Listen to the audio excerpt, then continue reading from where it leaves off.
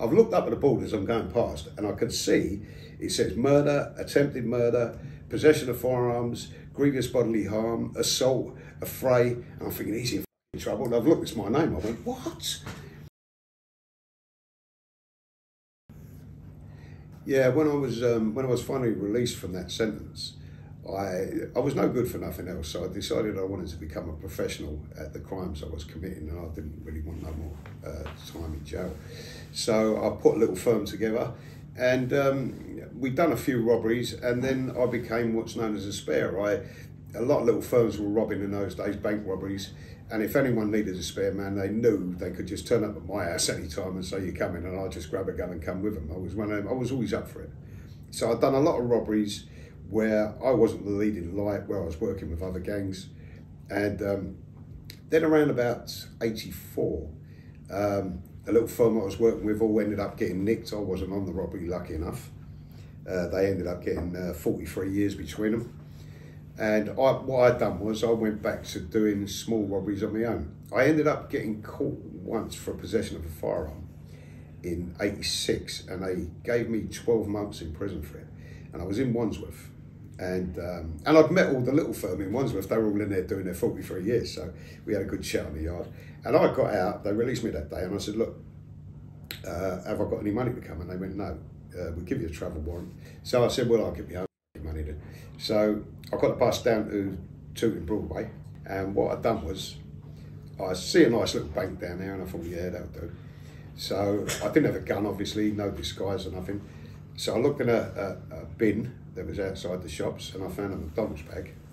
So I thought, okay, got a McDonald's bag, but a little pop bottle in it, and just wrapped my scarf around my face, walked straight into this bank, give me the money, guess it. So they put it all up on the counter. I walked out there with 7 grand, threw the bottle and the bag in the bin, jumped on the tube, and off I went. Fuck you with your discharge grant, I've made my own money.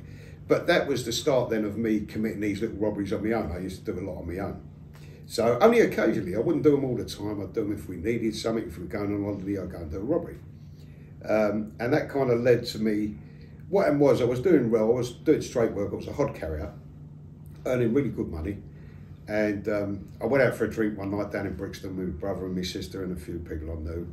And I ended up getting involved in an altercation down there. I was carrying a cutthroat razor, and 3 geezers attacked me. 2 brothers and another fella. I've knocked one of them out. I knocked the other fella out in the road as he came across the road, bang. He's gone straight down on his head. And the other 2 jumped me, and I was fighting back, but eventually they got me down onto the deck, and I had a razor in my back pocket, pulled that out, jumped up, and just went to work on them. I got away thinking, you know, there's no comeback on me. They don't really know the f I am. It's in a pub in Brixton. That was on the Saturday night. On the Monday morning, bang, the doors come through. Old Bill everywhere, we're nicking you for murder, attempted murder, serious assault. And then when they searched my house, they found an automatic 22 rifle, a Remington.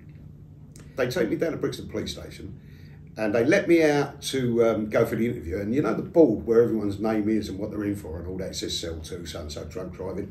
I've looked up at the board as I'm going past, and I could see it says murder, attempted murder, possession of firearms, grievous bodily harm, assault, affray. And I'm thinking, he's in trouble. And I've looked, it's my name. I went, what? So what happened was, it just so happens that the night that I ended up cutting these geezers with a razor, a mile away, they found a cab driver with his throat cut in the cab. And they put 2 and 2 together. They said, yeah, that could have been done with a razor. It turned out it was a Stanley blade. So they obviously got me in the frame for it. Now they found the gun, it's even better. They think, oh, mate, we've got this. And do you know what the copper said to me in Brixton Police Station? The 2 CID were right pleased. And I said, what are you looking all so pleased about? And he went, well, he said, this is the first time. He said, this is Brixton Police Station. I went, yeah. He said, it's the first time I've had a cut-in by a white man. He said, you can't go to court and claim racial discrimination from Brixton Police, mate. You're in it.